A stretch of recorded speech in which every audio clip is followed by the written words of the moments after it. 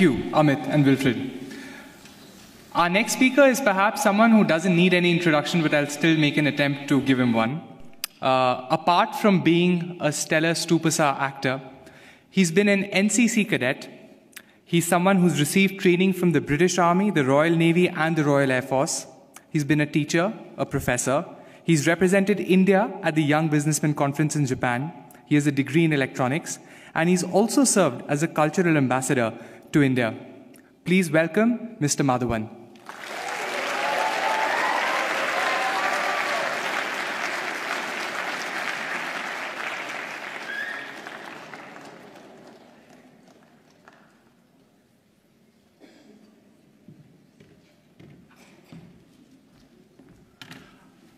Oh, well, let me just get set up right now.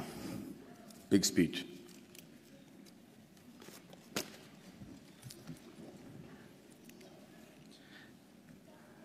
So, first of all, thank you very much for having me here at the Inspire series. It's worked dramatically. I'm already inspired to be addressing this really august intellectual gathering of people from Harvard, a place that my mother thought I will never reach. But you know what? A lot of people have spoken before me and eloquently and described their dreams for India and given figures and facts that either are skeptical and, like Mr. Wilbur says, aspirational. But I'm just an actor, and I'm going to just give you my dream shamelessly, because that's the thing that I can do best. And by that I mean, when we talk of dreams, we have one of our greatest scientists and philanthropists, Dr. Abdul Kalam, and he said something which is very interesting. He said, dreams are not what you have when you sleep. The true dreams are the ones that don't let you sleep. He said that when you have that dream once, it's a dream. When you have it twice, it becomes a desire. And when you see it for the third time consecutively, it becomes a passion, an aim, and a goal. And that is the passion with which I want to see this fantasy that I have for India 2030. And Abraham Lincoln also was a dreamer. And, but he said one thing that makes most sense in trying to achieve this goal that I have dreamt for my nation. He said, if I have 6 hours to cut down a tree, then I will spend the first 4 hours sharpening the axe. There's a great philosophy in that. In this era of instant gratification, we just keep thinking we can achieve all these goals by just tweaking this, tweaking that. It's not true. I really believe that, that a missionary zeal is required to make that quantum change that can make 2030 what I'm dreaming about right now. And just let's look at India as a country. What a unique nation, seriously. Thousands of years old of culture and tradition, many invasions, being ruled for many years, and we still somehow managed to maintain our identity. We still somehow have managed to maintain our Indianness, our beliefs, our faith. And, there has been, we have our drawbacks. There is corruption, there is violence, there is differences between the different religions and sects and castes and everything. But I can't help but think, looking at India, at the geography, that we're not doing really that bad. Look at all the other nations around in the world.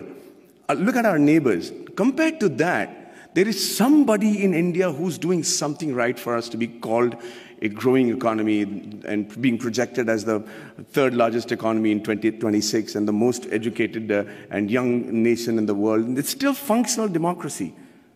So let's first accept the fact that there is some people in India with the right ideas and the ability to lead the nation to where we are today. Under that assumption, we are also very capable of finding very unique solutions to the problems that generally the world faces. One of them, of course, is the fact that we found freedom through non-violence and non-cooperation. Who would have thought that was possible? We have some other great... No, seriously, I mean, it was as radical a thought then as it is today. And one man in a loincloth with belief and faith and complete conviction was able to do that for us, Mahatma Gandhi. And it's an amazing country of people like Mahavir, Gautam Buddha, and Mahatma Gandhi, and then Bhagat Singh, who also had a dream. He dreamt then, 85 years ago, that I dream of an India where no infant cries for the want of milk. No youngster is deprived of relevant education, and no youth goes door to door finding a job. Sadly, it's still a dream today. And I dream of a 2030 when this dream becomes irrelevant. I dream of a 2030 when everybody is so equally satisfied with what they're doing that they're able to actually devote more time back to art and culture, which is another great important aspect of our country. Now, for that to happen, we need to be a healthy nation.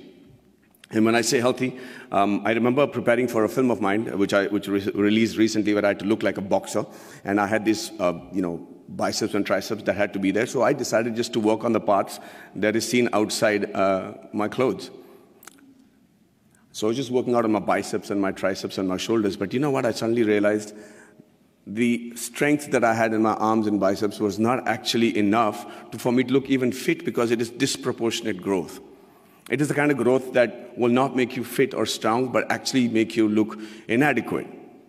And that is what is happening to India today. Everybody says we are the largest economy, we're going to be the most populated country in the years to come. And, with economic superpower and supremacy in rocket and space technology, which I am privy to, and then the IT giants and smarter cities. But ladies and gentlemen, I really believe that more than smarter cities, we require smart villages. And this is going to be primarily what I talk about today. You know, a nation is only as strong as its weakest link, and rural India is our weakest link. See, it's important that that growth and progress goes hand in hand with the villages also getting onto the same train towards economic freedom, superpowerdom, all the terms that have been coined for a successful country. But that is not happening. The reason being, we're beginning to ignore them. We're beginning to actually believe that this is a very interesting line that I've found, where they say that everybody believes that they know what is required for getting the underprivileged and the poor up to speed with the rest of the country. Okay? And we always start assuming that this is what they want. This is how we can help the poor and the villages, and this is what they need. And we can't be more wrong. Because when you assume, and as the spelling goes, you make an ass of you and me. I'm going to tell you how that happened to a friend of mine. His name was, he's a very profound doctor, a gastroenterologist, and he got a call from his patient, Mr. Abdul, who said, Dr. Saab, my wife is really, really ill, and she's got a big stomach ache, and she can't sit, and she can't sleep, and she's in big pain. Can I come and visit you? And he said, yeah, by all means. And like all patients today, he's done his research, he's gone into the internet, and he said, usko ye ho sakta hai, wo ho sakta hai. And the doctor said, don't worry, let me handle it. And he checked her out, and he said, she has an infected appendix, so I have to do a surgery, and she'll be fine. The surgery was done, he was fine, and Abdul was a happy man. 1 year later, he calls back the doctor and says, sir, my wife has got a stomach ache, please do the appendix operation, she'll be fine. So Dr. Manoj said, listen, I'm the doctor, let me diagnose what I have to, please bring her to the clinic and we'll fix it up. He says, no, yes sir, fix up that operation date, we'll do it in half an hour and we'll be back, just she needs her appendix removed. So now he's losing his patience. He says, let me do the diagnosis, Abdul, bring her to the clinic. And he's still insisting, and finally the doctor lost it and he said, listen, I'm the doctor, and let me tell you that every human being has only one appendix, and I've already taken out the appendix. So please don't tell me how to do my job. Abdul waited very patiently for the doctor to finish with his assumptions, and then he shot back very meekly. He said, sir, I agree with you. Every human being can have one appendix, but a man can have two wives, right?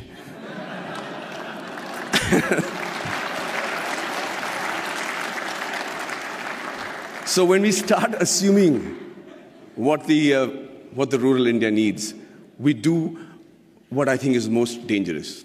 In my vast experiences of shooting in really rural Indias, and villages and small kugramams, like they call it in Tamil, really small places, I realized, shockingly, that the biggest financial burden for a person of this particular village, would you all be able to guess what his biggest financial burden is? 5 minutes? Hey, so I'm going to speak for 20 today. I'm going to reduce the number of questions. I'm prepared. Is that okay? Okay, so can you all tell me, anybody, quick answers, anybody know which is the biggest financial burden for a man in one of these small villages? Sorry? Theft. Health. Okay. No, not health, not the marriage of a daughter, not education, not, sorry? Liquor. Thank you for reminding me. No. Say that again. Dowry. No. No. No. No. Oh, let me put you out of your misery. No, I'm saying, what does he need financial assistance for? The answer is the untimely death of a relative, of a senior in their family. That is the one occasion he can't prepare for. That is one occasion where the ceremony demands that he spend a certain amount of money, feed a certain amount of people, use the funeral the expenditures, and that's where he takes the loan, and that's where he gets indebted, and that's where, to escape that particular embarrassment and humility of not having the ability to perform the function every year as is expected of the Indian tradition, that he decides to leave the village because he's made to feel inadequate. Lord Mickle had in 1735 had spoken in the British Parliament and said the only way to rule India is to make the men there feel inadequate. He said, and truly so, that unless he feels that what he has is lesser than what others have, you will not be able to rule him. And within a very short period, they proved themselves right. The rural India today is feeling inadequate. They're feeling that they're not even part of our country.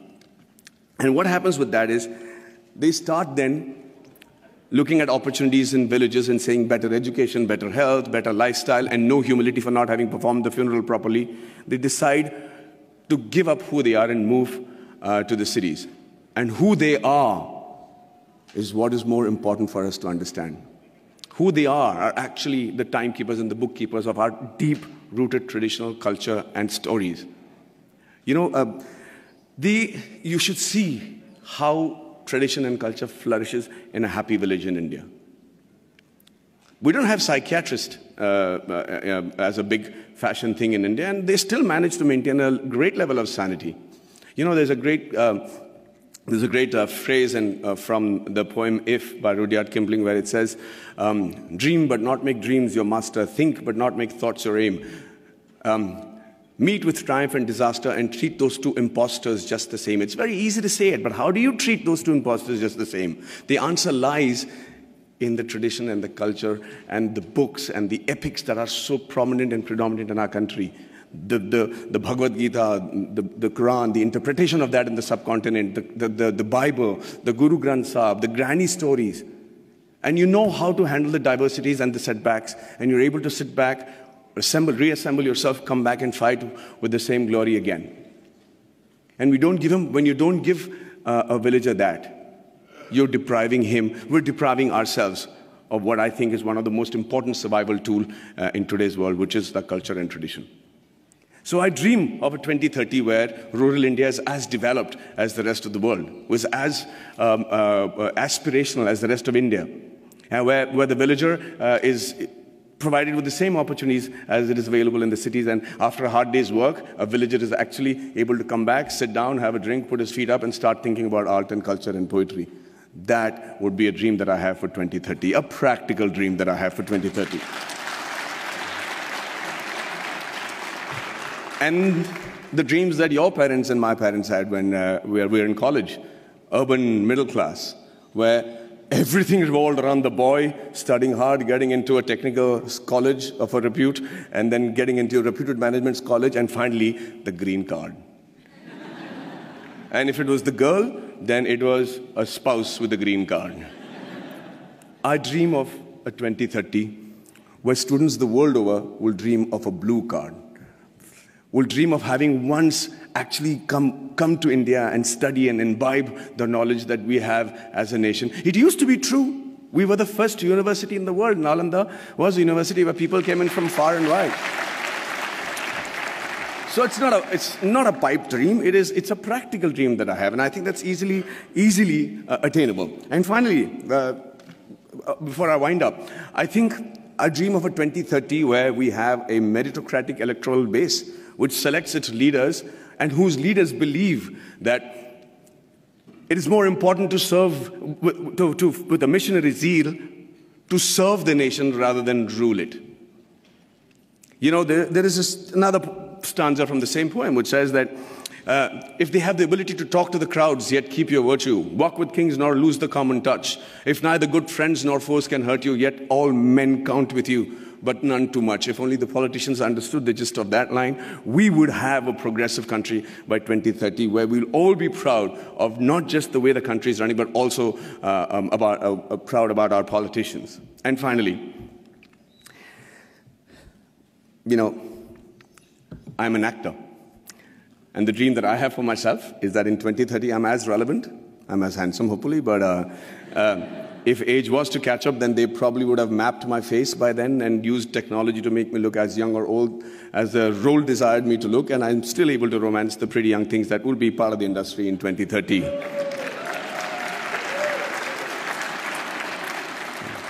Well, I see that's got many guys going, yeah. And finally, as an actor, I'm used and prone to dialogues. I love to speak dialogues, and I recently found a line that blew me apart, and I thought was a phenomenal Hindi film dialogue, where this great gentleman has said that whatever I am today, and all the achievements that has been possible by me, and what will eventually also be possible by me in the near future, is all because of my angel mother. Do you know who said that? Do you know who said that? Shockingly, Abraham Lincoln. So I dream of a 2030 where every Indian says the exact same thing about his mother, and not just about his mother, but also about his motherland. And also, for the sake of posterity, about his mother-in-law. But hey, ladies and gentlemen, what do I know? I am an actor. Thank you very much for your patient hearing, and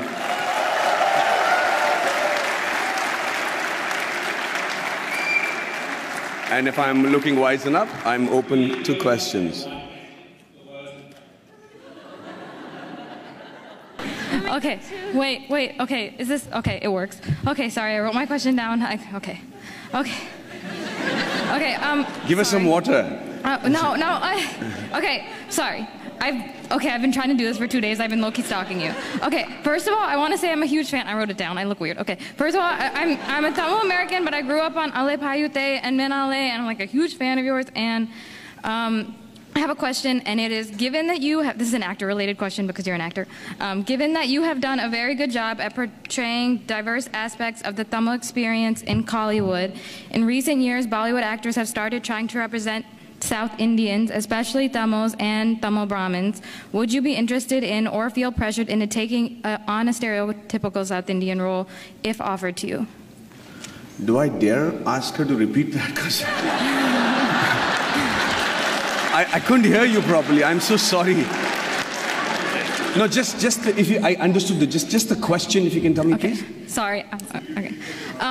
Would you be interested, if offered to you in Bollywood, to take on a Tamil Brahmin or a South Indian role in general? Will I be willing to take on a South Indian Brahmin or a Tamil role in a Hindi film? In a Bollywood film? Is that what your question is? Yeah. Of course. I mean, if the money is right. But would you be like worried about like maybe being in a stereotypical like?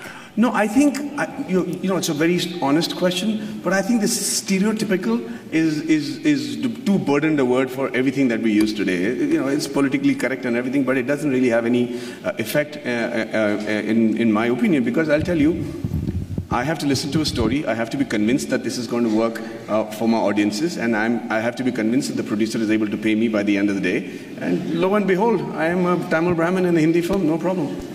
Really. Well, thank you so much for your for the excitement. Okay. Hi. Hi. So I actually wanted to ask you this yesterday, but there was like a mob, so... So this doesn't qualify. This is yesterday's question. Yeah, exactly. So my name is Pranati, and I actually grew up in Mumbai, like a lot of other people, and watched a lot of your movies, and I'm a vegetarian as well. Okay. So I really admired how you advocated for animal rights. But my question's actually about Three Idiots. So you spoke about how a lot of your acting roles was based on your experience. So I was wondering, because Three Idiots really does touch on a really important point that in the Indian education system, there is a lot of pressure, and this pressure can result in a lot of suicides by students. So I was wondering, how did your personal experience, because you did mention how you knew from the start that you did not want to be an engineer, so how did you channel that into your acting? Okay, so thank you for the question. See, the thing is, what I tried to show in Three Idiots was actually what happened at home. My dad was distraught that I didn't want to pursue engineering as a career or even join an engineering college, and I had to tell him that I knew what I didn't want to do is not become an engineer. But let me tell you this, the thing that we said about in Three Idiots. I do agree that there's undue pressure on the education system and amongst the families for their children to excel. But that's not necessarily bad. I think it's important to have pressure at that age.